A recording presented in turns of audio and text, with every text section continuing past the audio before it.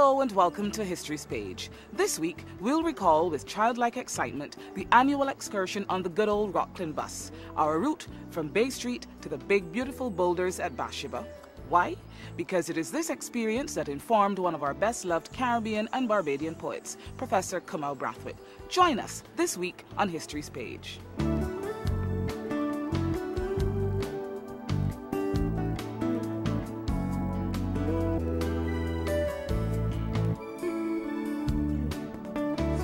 This then, Kamu, is the beginning of the crossing. The beginning of the crossing, the beginning of the mystery, beginning of the alternative Barbados. Right. Yes.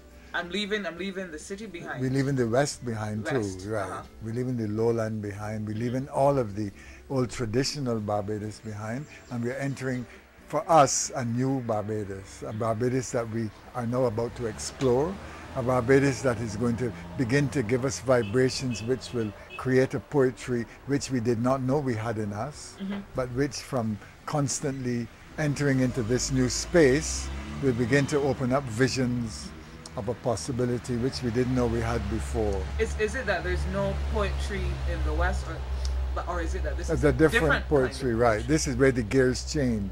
Right, this is where the pentameter ends and where the soca begins. Okay. Right, this is where reggae, this is where all the new songs begin. Right here at the beginning of Horse Hill. The rhythms have to be different because to climb this landscape, you cannot walk as they walked at the Battle of Waterloo. You cannot say 1, 2, 3, 4, 1, 2. You got to find another way of getting up the hill. You got to say 1, 2, 3, 4, 1, 2, 3, 4. So the whole sense... Tuk is perhaps one of the rhythms, yes. Tuk is our basic one. Okay. But whatever it is, it's an acknowledgement that we have to change the rhythm. In fact, we have to go to rhythm. Once the rhythm changes, the way we speak, the images change, everything changes, the whole physiognomy changes. Well, totally different from your excursion route then. They had nothing then, but I'm saying that if we could have done this wall, we would have. When I first saw the wall, I said, well, it's wonderful that some people in the district have sensed what we felt, that this marks the threshold of another Barbados, the other Barbados. And they have done it, they have celebrated it, and they've really made a remarkable statement. And one is very happy to be here among these lions and these images of, you know, I mean, this must be Amerindian, those cat-like figures, those leopards, those red eyes surrounded by the black eyebrow. You know, these are images which we still don't really see in schools. When you think of it, you know, the schools have still, I think, given us the traditional, more placid sense of art. Here is the beginning of a new art for Barbados. It's interesting to find out how far this will go, you know. What is a country supposed to do when its people throw up things like this? They should first of all celebrate it instead of. I suspect that the first reaction was that they should be removed. Paint up the wall. I'm sure they paint up the wall and mash it up and make it look bad and it's disgraceful. But what a culture does is that whenever this emerges and shows a sense of stability as this does, you begin to revise your canon. You begin to say, well, if this is happening, it must have a meaning. And try to understand the meaning and try to encourage the artists who create this movement, this new sense of space, this new tone, this new rhythm.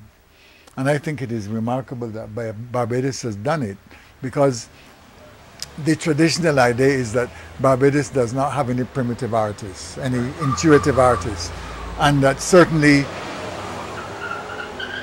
Take that back a little bit, intuitive artists. Right. The Barbados, traditional idea. That Barbados has no intuitive artists, and if they're intuitive, it would be on the scope, the dimension of Ivan Payne and that kind of thing. But this is monumental, this is strong, this is vigorous.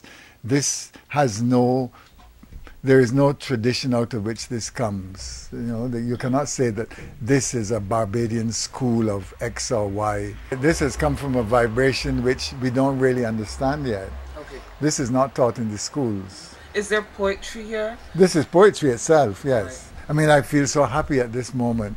It's warm, it's cool, and as I said, it is transforming traditional shape into something else, traditional shape and color coming to something else. This is a grotto of the imagination. History's Page continues when we come back.